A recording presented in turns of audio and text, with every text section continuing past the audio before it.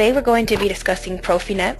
Profinet's a very popular communication protocol used in industrial networking and automation applications. It's widely used in factory, process, and industrial automation. If you have any questions at any time, please enter them into the chat box. I'm Maria Limoni, Sales Manager here at ICPDAS USA. I also have Mohsen Faiz from Technical Support with me. At the end of the presentation, he's going to be showing you Profinet with SCADA software. We'll first introduce the Profinet protocol and its features. Then we'll show you the differences between Office Ethernet and Profinet. We'll also show you some of our Profinet gateways and I/O modules for your automation needs. ICPDAS was established in 1993. Our headquarters is located in Hsinchu, Taiwan. ICPDAS USA was launched in 2001 to support the North and South American markets. We have over 200 R&D engineers, and we work closely with them to add new features to our products, develop new products, and to support our customers. Most of our products are RoHS compliant, which means they're lead-free. We have our ISO 9001 certification, which ensures we meet product statutory and regulatory requirements. So first, what is Profinet? Profibus protocol on Ethernet protocol is Profinet. It uses Ethernet instead of RS-485 protocol to access the media, like in the normal Profibus. The media access protocols are implemented on top of Ethernet protocols. Profinet is a new standard for industrial networking and automation. It connects devices, systems, sales, and it helps to make safer with more higher quality manufacturing systems. It integrates existing systems and equipment and also uses the Ethernet so you can use them in your applications. Profinet is very advanced, and it's an Ethernet-based solution for networking. And it helps to connect things like sensors, actuators, subsystems, and production units, and equipment like PLCs, DCS, and IT systems. Profinet deals with the conflicting demands of IT and the plant floor automation, and it uses 3 communication services. Standard TCP/IP is used for non-deterministic functions such as parameterization, video, audio, transmissions, and data transfer to higher-level IT systems. Real-time Profinet RT uses the TCP/IP layers and bypasses it in order to give deterministic performance for automation applications in the 1 to 10 millisecond range. This represents a software-based solution for typical I/O applications, including motion control and high-performance requirements. Asynchronous real-time Profinet is a signal prioritization and scheduled switching delivers high-precision synchronization for applications such as motion control. Cycle rates in the sub-millisecond range are possible with jitter in the sub-microsecond range. This service requires hardware support in the form of readily available ASICs. Ethernet has been used on the factory floor for almost as long as it's been in the offices, but it's mainly been used for intercell communications and not for actual I/O. There's never been a standardized way to implement it until Profinet. However, such installations had tended to be specific, and there were some difficulties, like the office type of Ethernet couldn't deliver real-time responses needed for industrial I/O. The office type of Ethernet couldn't be used for advanced motion control. Office Ethernet, has a hard time tolerating physical conditions found in manufacturing, like dusty environments, hot, humid, or corrosive. Also, strong electromagnetic interference. These difficulties that I mentioned can be overcome, which led to industrial Ethernet and Profinet. Here you can see the main difference between these 2 automation systems. One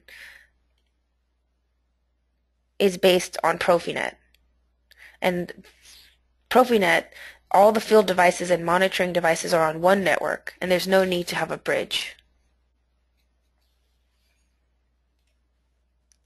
Because Profinet's fully compatible with the regular kind of Ethernet, it can reside and be fully operational on a single network cable alongside other industrial Ethernet devices that are based on standard Ethernet.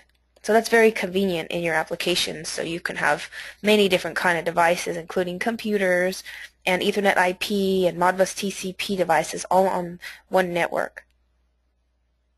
Coexistence doesn't mean the systems are compatible. It only means it's possible to use the same network infrastructure to support multiple industrial Ethernet devices. Protocol differences mean that industrial Ethernets cannot communicate with each other except by using additional hardware like protocol converters. Profinet has become popular, and it's able to operate in harsh and extreme industrial environments, and at the same time it ensures a high network speed.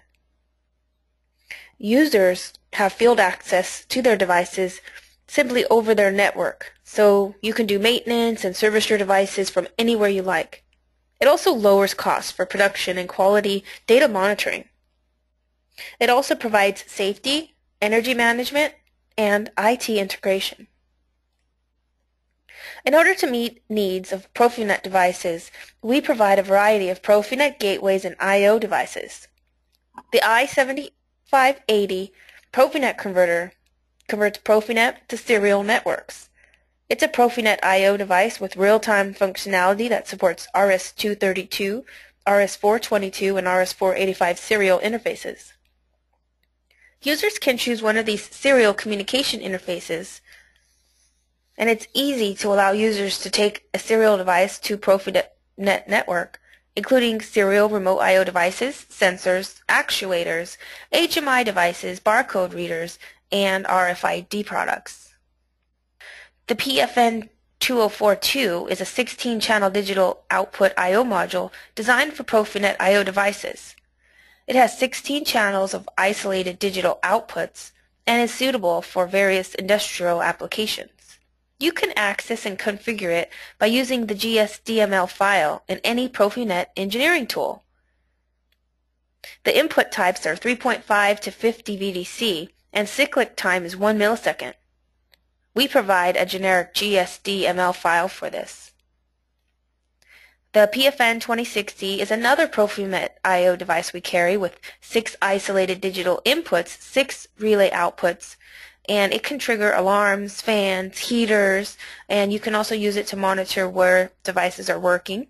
It can communicate over Ethernet, and it supports power on value and safe values, so you can, if the system should be shut down and the power should be lost, you can configure it so it can have all the digital inputs as on or off based on your set values or the safe values. Every module within a Profinet network has 3 addresses: a MAC address, an IP address, and a device name. Because Profinet uses TCP/IP and a MAC and IP address, MAC addresses change if the device is replaced. So the IP address is a form of dynamic addressing. You can replace a Profinet device and use the same IP address as the previous device had. Because there's a need for a fixed address in Profinet, that's why you use a device name.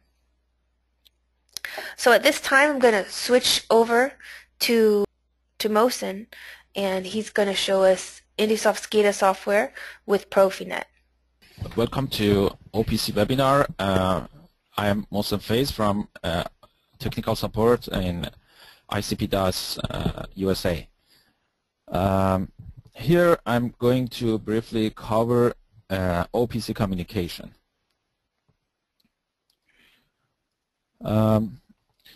First, let's see what is OPC. Actually, OPC stands for OLE for process control, and OLE means object linking and embedding. Actually, OLE is a communication protocol in Windows, which is based on COM or COM communication. And OPC itself is a series of standard and specification which we can use in our SCADA system, for example, Indusoft, to communicate with other specific devices. In Indusoft, OPC is optional, as we have over 240 channel drivers for different brands and different devices, different protocols. By the way, if there is a feature or there is a protocol which is not in Indusoft, there is an option and there is a possibility that you can use OPC in Indusoft.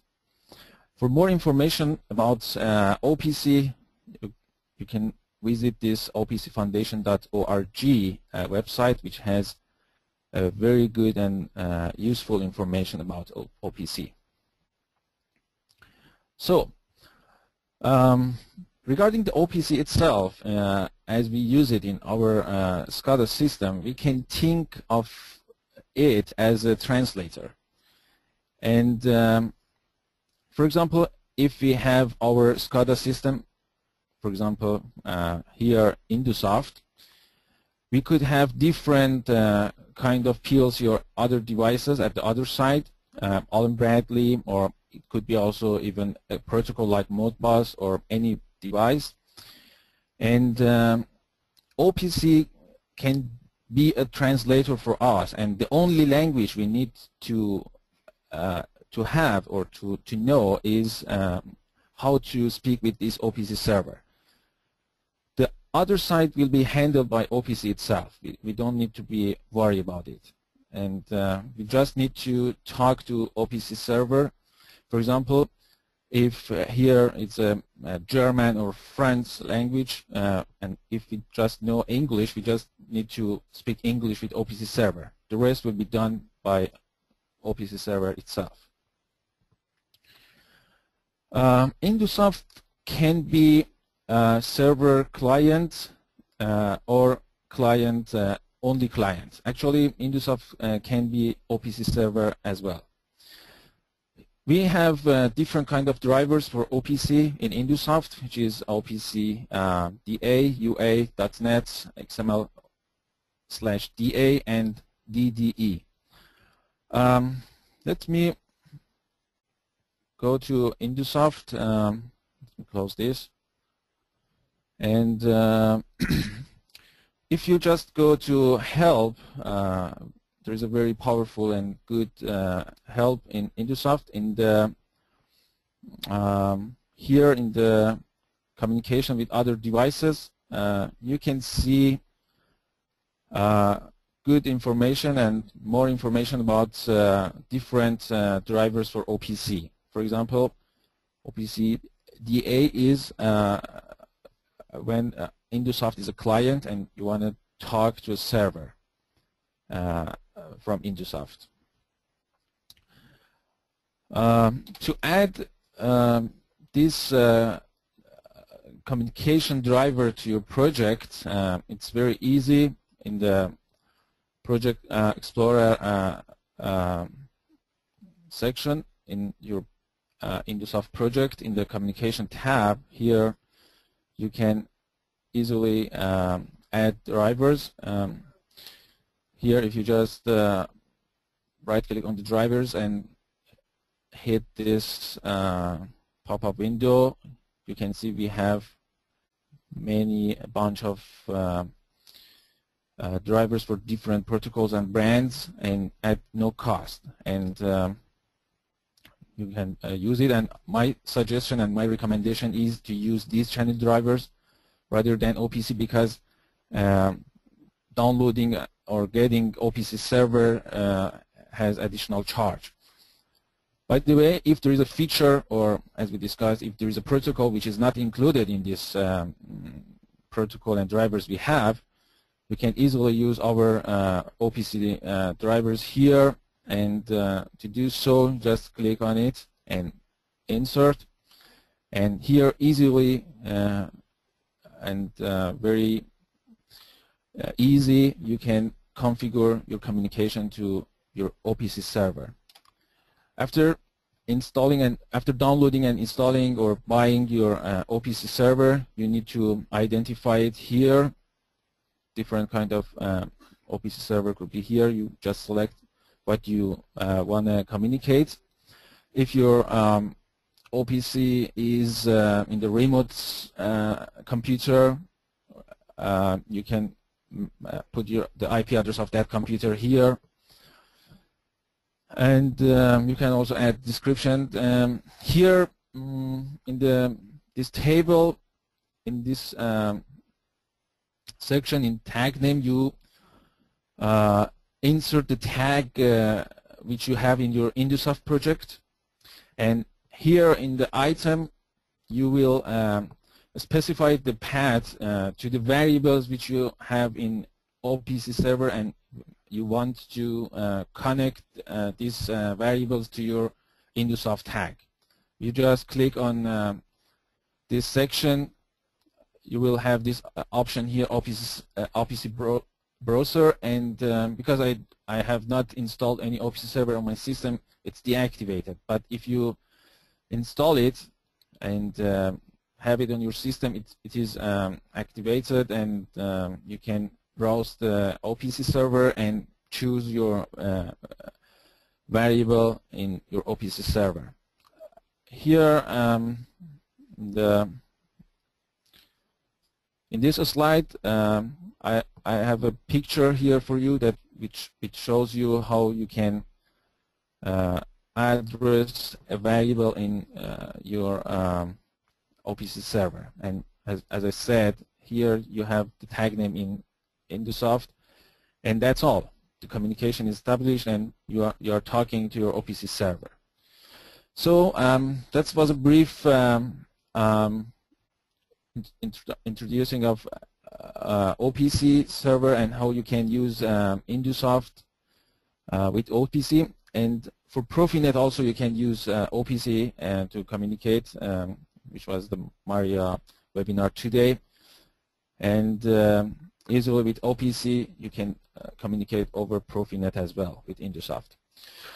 Okay, thank you very much for your attention to this OPC webinar. Okay, if you have any questions at this time, please enter them into the chat box. So far we don't have any questions. And if you don't have any questions at this time, you can always contact us by email or phone, and we'll be happy to help you. Or if you're working on any projects, please contact us at any time, and we'll be happy to help you.